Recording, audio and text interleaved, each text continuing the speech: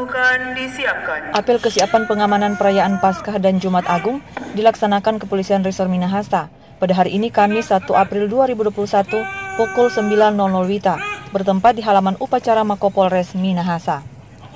Dalam pelaksanaan apel gelar pasukan, nampak Ormas Laskar Manguni Indonesia bersama Banser dan pimpinan cabang Nadatul Ulama Satpol PP Minahasa bersinergi dengan aparat kepolisian dan TNI untuk terjun langsung dalam kegiatan pengamanan perayaan Paskah.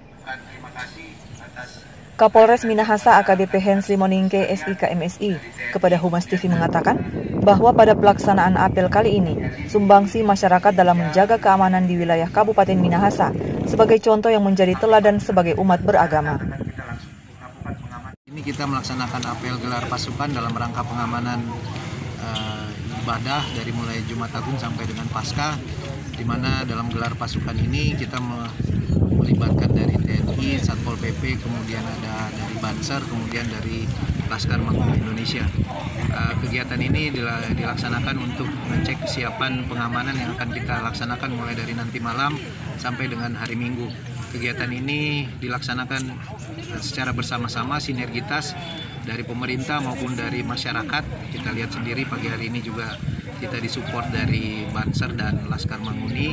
Tentu ini memberikan contoh bahwa kita masyarakat khususnya di Minahasa saling support dengan yang lainnya berkaitan dengan kegiatan-kegiatan yang ada di masyarakat. Dan kita harapkan dengan pengamanan ini akan menciptakan rasa aman di masyarakat dan tentu saja nanti kegiatan keagamaan tersebut dapat dilaksanakan dengan baik tanpa ada gangguan.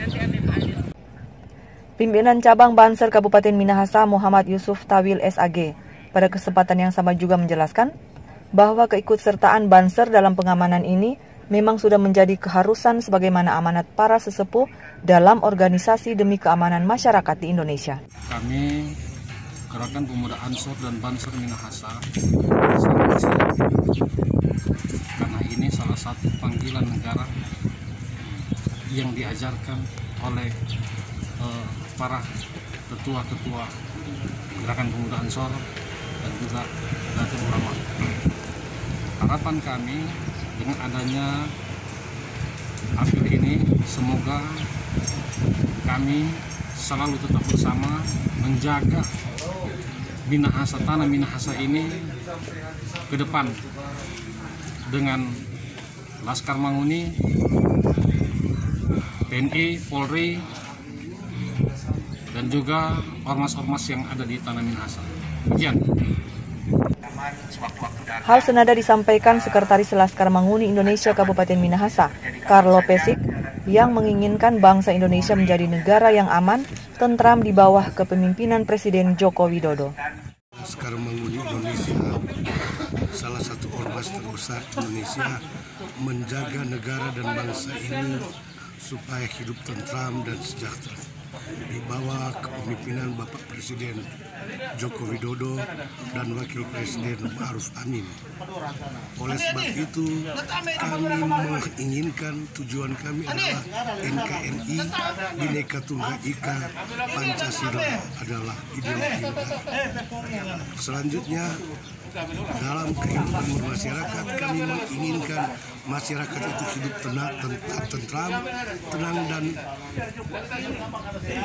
mereka tidak merasa curiga, khawatir, atau takut.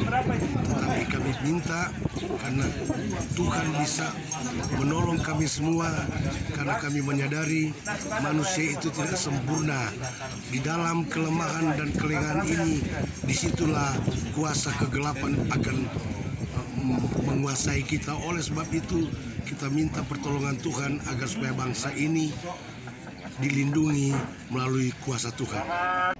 Tim Liputan Humas TV Polres Minahasa melaporkan.